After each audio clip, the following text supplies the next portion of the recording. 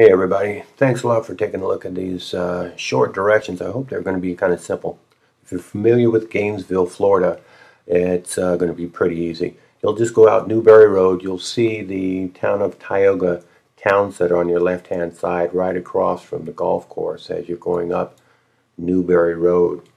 If you just pass that and continue about a quarter mile right up around the bend, you're going to see immediately on your right hand side the new Campus USA headquarters on your right. That's right near where the new Walgreens is also.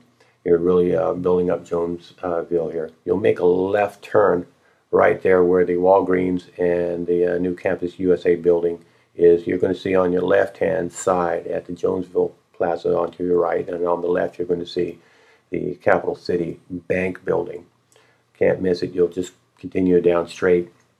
A couple landmarks that you'll see there in addition to that little shopping center would be on your left, the farm center. That's right on the same access road.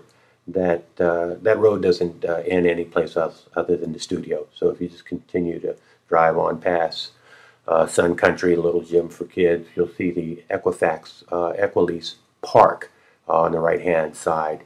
Continue past there. Everybody gets stopped there thinking that's the studio. It's not. Just continue past there and you'll see a sign for 352 Media Group.